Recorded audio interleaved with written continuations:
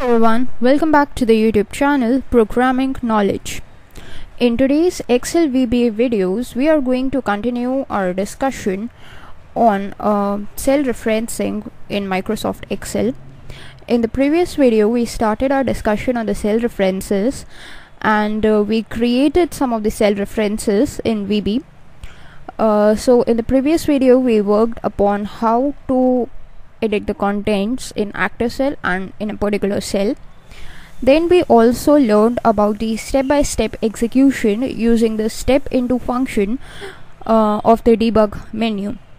So in today's video, we are going to look at some of the more methods through which the cells could be referenced in Microsoft Excel. And apart from this, we are not going to just look at a single cell, but now we are going to work on a range of cells. Okay, so let us start our discussion. This is our code of the cell reference macro from the previous workbook. So I'm going to just change the contents over here only. Now the last line you can see f6.value is YouTube channel. This helped us to change the contents of a particular cell, that is F6. Now what if we do not want to change the contents of a particular cell, but we want to change the contents of a range of cells? Okay, so how can we go with it? So a simple method like the one we used here is of square brackets could be used. Like if we just put a square bracket and then we specify the range of the cells. Okay, so the range of the cells must be specified by using two parameters. First is the starting position and the last or the second argument is the ending position. Like suppose I want A4 till E4, this all 5 cells to be containing some particular kind of text.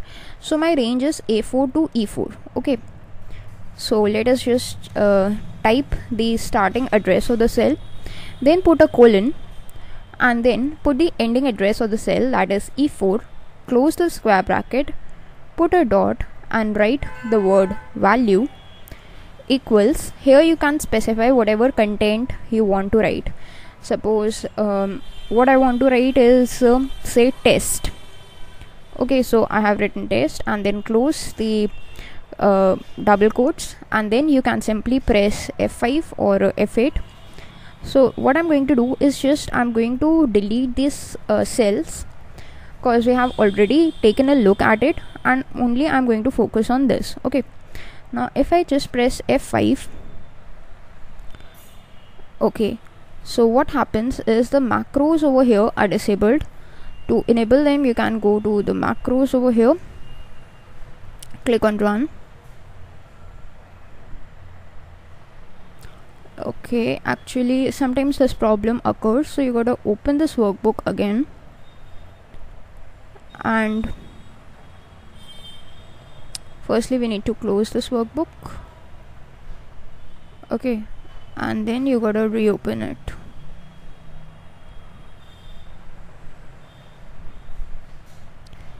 And here there is an option where you gotta click on enable macros. Okay, now what happens is all our changes have been lost, so let us just change it once again.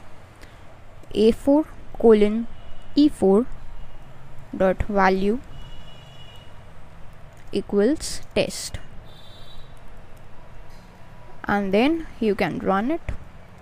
So you can see that in these 5 cells test has been written as we required. Okay, now similarly if we just want to move in a row wise fashion, then also we can use the same thing. Suppose we want from A4 till A16 test 2 to be written. So what you got to do is provide starting point, that is A4, provide with the ending point, that is A16, close the square bracket, put a dot, value equals test 2 and close the double quotes, and then when you click on run, all these have been simply added with the value test 2. So that is how you can work with a range of cells both in a column wise fashion and in a row wise fashion. Now another method is through the range method or the range function. You got to type range, open the parenthesis. Here simply like this you can provide a range of cells or a single cell. First I'm going to show you for a single cell. Suppose let us just clear all these contents first. Okay, that was an error. Just clear all these contents. Okay, now what happens is we just go to this range and provide the cell address, like E5 is a cell address. Close the double quotes, close the parenthesis, put a dot, and then we want to type value, so put a tab key, equals whatever value you want to provide. Like here I'm providing sample, so that's for a single cell. Okay, if you just click on run, in the cell number F6 we have got YouTube channel. A4 till E4 we've got test, but the value of A4 was overwritten by this third line, test 2, and in E5 we have got sample. Okay, now let us just delete this code for a while.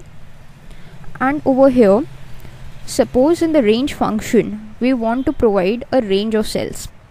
Say we want to provide from H1 till H15. So write H1, put a colon, H15, that is starting, colon, ending, put a double quotes, close the parenthesis, put a dot, value,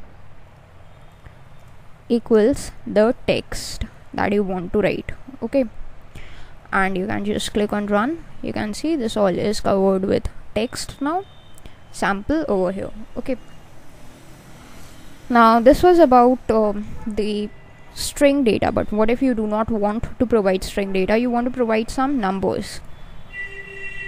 So let us check. This time I'm moving in a column wise fashion from D17 till J17 is my target. So D17 colon J17, put a double quotes, parenthesis dot value, equals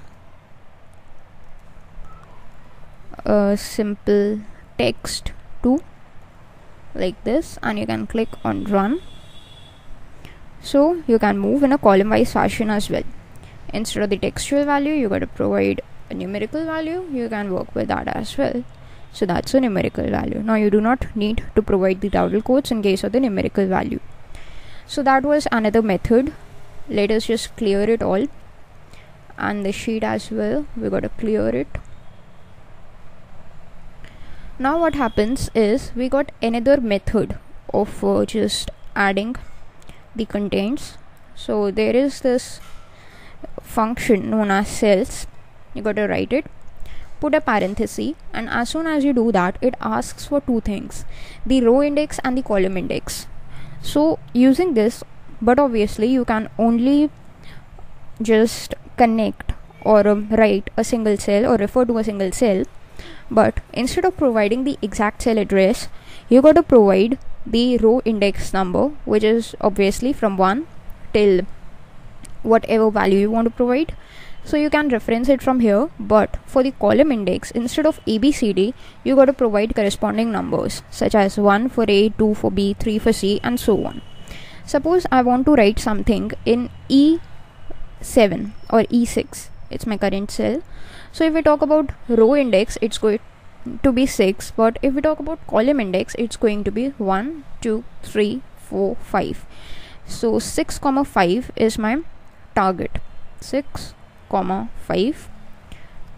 Close the parenthesis, put a dot, write value equals, say hello. Okay, and then run it. So in the cell number 6, 5, that is referenced as E6, we have written hello.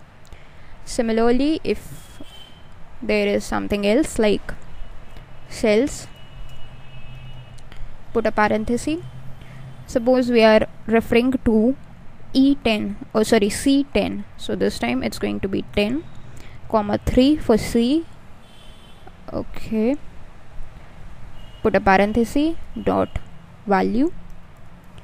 Now I'm going to provide it with a numerical value, say 800, and now if I click on run, so 800 is what I have got. Similarly, let me show you one another example. Cells 10,3 only. If we want to override the value, suppose I do not want 800 to be visible, but I want 850 to be visible. Okay, now we would be using the step into function. For that, go to the view tab. There's this toolbars. Click on this debug, and here you can see the debug menu is present. Now this is our debug menu, and you can find this is the step into function with all these functions given. So you can click on step into like this. As we execute this line, its contents change to 850. So that is all for today's video. Thanks for watching.